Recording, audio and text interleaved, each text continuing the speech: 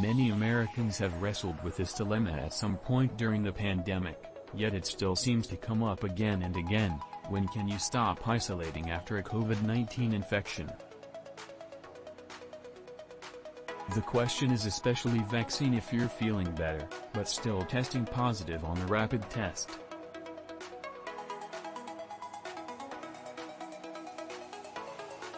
Even with the arrival of new subvariants, the basic ground rules haven't changed since Omicron first came onto the scene. The Centers for Disease Control and Prevention says someone can stop isolating after 5 days if they're fever-free for 24 hours and are starting to get better, as long as they can.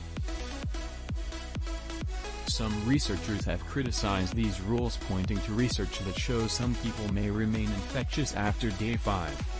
And many experts advise waiting until you test negative on an at-home test before venturing out.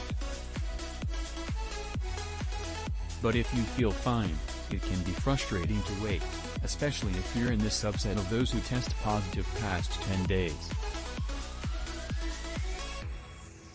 James Hay, who studies infectious disease dynamics, remembers earlier this year when his sister continued testing positive for 2 weeks. Their family had plans to get together over the holiday, a gathering that included an older relative who was vulnerable to COVID. To us, that was just not worth the risk, says Hay, who's a research fellow at the Harvard T.H. Chan School of Public Health. Going to the shops with a mask on, that's a different kind of risk consideration.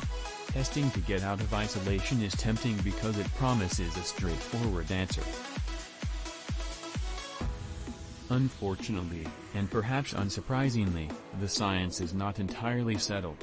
We don't have anything that says definitely you are contagious or definitely you're not, says Dr. Emily Landon, an infectious disease specialist at UChicago Medicine.